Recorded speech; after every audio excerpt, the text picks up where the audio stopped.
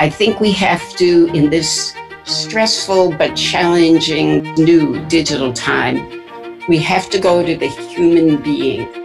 My name is Kathryn Posin, and I'm a professor at Gallatin. I teach world dance and choreography. I started going to the digital studio the week before spring break, so I was not scared of Zoom.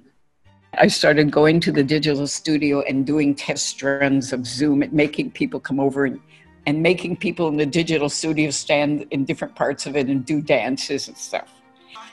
I learned right away to use gallery or speaker view. I let the students share their screen. I told them, find a hall where you can back up.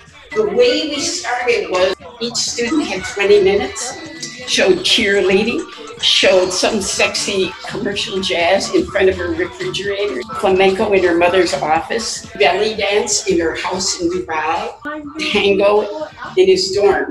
It was the first week. And I said to them, okay, we're going to each talk about what we do that makes us feel better. And I said, I have a loft, I have cats, I have roommates, a beautiful 14-window view, and I have you.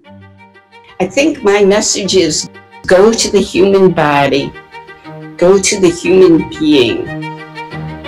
This is an opportunity for growth.